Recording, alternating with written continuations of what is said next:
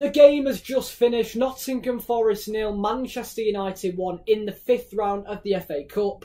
Let's talk about it. A very boring game. There's not a lot to talk about, but we're going to start with the starting lineups. For United, Amrabat came in, as did Scott McTominay, to replace the youngster Kobbie Mainoo and Harry Maguire, who was injured.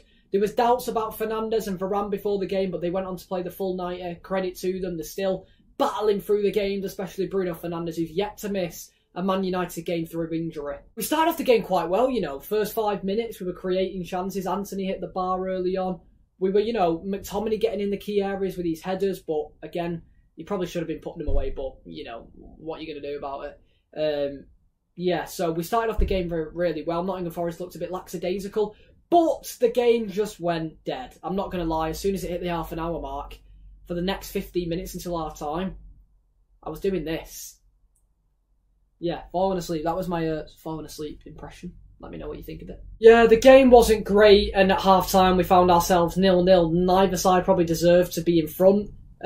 Second half, things changed a little bit. We got worse, Forest got better for the first 15-20 minutes of it. Again, it was just boring. The game was boring. I've seen both managers come out after the game today and say both teams tried, especially Nuno, the Forest manager. He said both teams were good. They created a lot of chances. In a Premier League match, it deserved to be a draw, which he's probably not wrong, to be fair. He probably had a draw written all over it in the Premier League, but I think because of our, you know, our stigma, the United stigma, we went on to win it right at the death, but we'll get onto that later.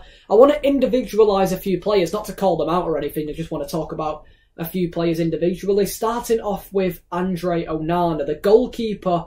He's been on top form since that Wolves game a few weeks ago. He's been, since then, probably one of our better players. He's certainly improving. His distribution's getting better. He's a lot more vocal, a bit of a leader at the back, and he's saving a lot of shots. He used to be spilling them straight into the path of the player to tap him in. This time he's either holding onto him, parrying him away from danger. He's commanding his area a lot more, and I do like that from Onana. It's the player we spent 50 million on, and I want to see more of it. I don't want him to drop off. This is the Onana I want to see. Bruno Fernandes, Marcus Rashford, they're the next two we'll talk about. Again, neither of them had good games, again, which is quite worrying. Bruno Fernandes is playing so many games, though, and I don't blame him for having a bad game every now and then, but the last few games he's been poor, so it's a consistent basis now. He needs, not obviously, we've got City on the weekend, so I don't condone dropping him this weekend, but when a game comes up, if he's not fit to play, he needs to be rested more. I think he would have been rested a bit more if we were still in other competitions, let's just say, but we're not. That's our own fault. But I think he just looks knackered all the time. He works his socks off. He's a credit to the team. He's our captain. He's our leader. I still love Bruno Fernandes. I just think there's been a massive dip in his performance recently, and I think a lot of United fans will agree. Marcus Rashford didn't seem interested again today. I think it's the fact he's playing through the middle. He just doesn't know what to do. He's so much better off the left. Personally today, I would have started him off the left, Garnacho off the right. I would have actually started McTominay up front and then brought Eriksen into the midfield, for example. But again, we didn't do that.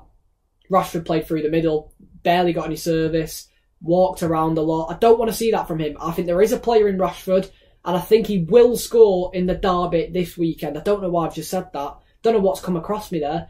For some reason, I just think he's going to score this weekend. I can't tell you why. I hope he does. I hope he does, because he's built for them games. He's good in the big games. He's good against City. He's good against Liverpool. He's good against Arsenal when we play those teams in the league. So hopefully he turns up on the weekend. It's a massive game for us. I'm not looking forward to it at the minute, but, you know, hopefully we can win. Let's just move on. We eventually get a free kick right at the death, right near the end of the game. Bruno Fernandes stood over. I think Elanga brought down Garnacho on the left-hand side. And then Bruno stood over it straight away. I'm thinking, there's one man in the wall, Bruno. You can't hit the wall, so just do your best. And straight away I was saying it to the people watching me, my brothers, my dad. I was saying, get it up and over the wall, but make sure there's some dip on it into a key area where someone can run on, get a header, get a touch, flick it on, whatever. And that's exactly what he did, Bruno. So maybe he was listening to me. Maybe I was talking to Bruno throughout the game. Did he have the earpiece I told him to wear? All jokes aside, brilliant ball from Bruno Fernandes. He had the whip, he had the dip, straight over Elanga in the wall, straight into Casemiro's path, who flicks it on, gives it a bit of that to the away fans. Casemiro, love him as a player. He actually started bleeding a bit. I think that's probably where he had his stitches against Fulham, and he's headed with his stitches and they've come undone. Maybe, I don't know. Don't really know where the blood came from. Well, it came from his head, obviously. But you get the point. We win the game 1-0 thanks to that brilliant Casemiro header. But VAR tried to intervene for some reason, because they always do, don't they? Again, they were looking at the Varane thing first. I think Varane was blocking a player off, which you should be allowed to do. I mean, Van Dijk wrongfully... Was it Van Dijk or in the cup final on Sunday?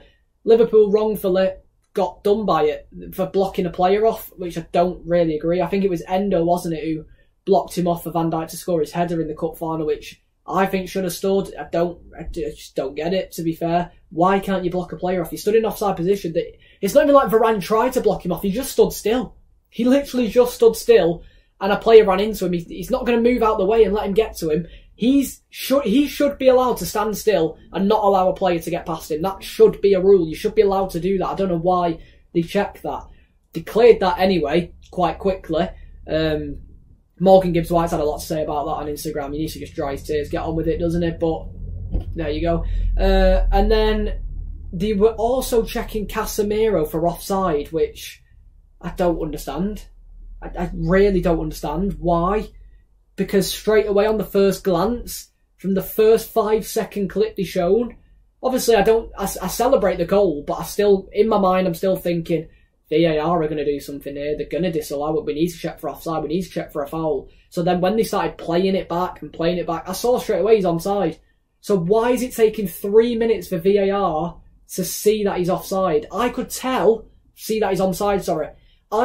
from my first glance that he's onside. So I don't know why we're repeating it. I don't know why we're going over and over again over the same thing when we can see he's onside. I don't know what VAR are looking at. They tried different angles. It took them 3 minutes to come to a conclusion in which everyone agreed it was onside anyway.